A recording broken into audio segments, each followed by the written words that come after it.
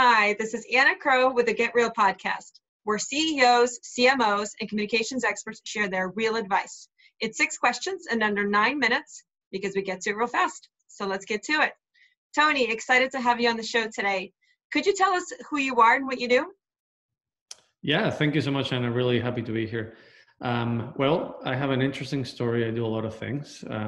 For the majority of my career, I've been an entrepreneur, focused mostly in the racing world, motorsports and racing. And that led me to then become an executive producer for a racing documentary called The Gentleman Driver, which is on Netflix. And both of those things, directly and indirectly, led me to my newest challenge, which is I am the Chief Commercial Officer for a really cool AI company called Valkyrie Intelligence.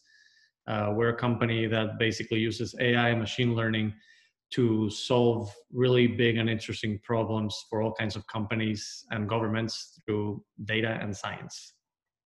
Very cool. And I know you're involved in several industries, but what would you say is the best thing about being a leader in one of those industries? Well, I'll focus on AI. Being involved in this industry, which I'm new at, has been incredibly exciting because we're a part of an industry that is revolutionizing the way the world works, right? And the way we look at and solve problems. It's just such a thrill to be involved in an industry that will have such a huge impact in humanity. You know, I feel like I'm like part of the Industrial Revolution or something like that. It's just awesome. Like when you see what we do and how impactful it is, it's very exciting. Yeah, absolutely. You guys are doing some pretty remarkable stuff. I hear from other executives and leaders that creating authentic connections can be challenging, especially given the noise today. And that's your team or your customers or anyone else. I'd love to hear your take on that. Yeah, it definitely is, especially when working remote, obviously. For us, it's been all about positioning ourselves in a way that we're different and unique. And actually, this is where my very weird, unique experience came in, because we're using racing as a way to promote an AI company and identifying a niche and a space that nobody else owned that we can own.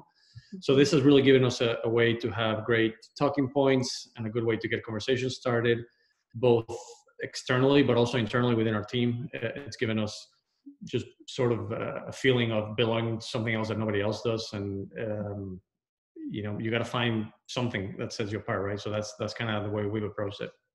Yeah, absolutely. And with that, I get a lot of different advice on this show, and I'd love to hear something from you. Do you have any real advice for other leaders? Is there anything that you think is really important to note? Yes, I would say trust your gut, trust your instincts. There's a reason why you got to where you got. For me specifically, obviously I've kind of jumped all over the place. I went from managing race car drivers to producing a movie to now being in the leadership team in an AI company, right?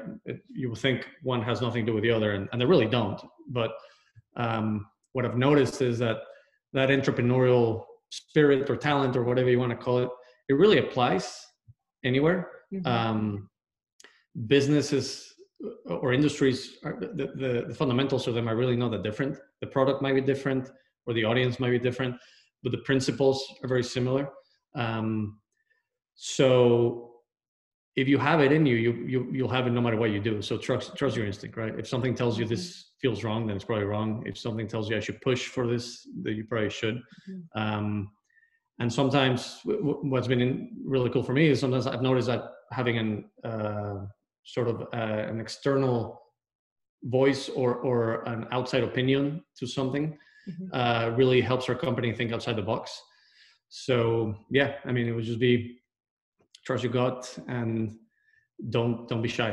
Don't be shy. The best example is the imposter syndrome. That's your worst enemy. If you're somewhere and somebody's asking you a question about something, there's probably a reason to it.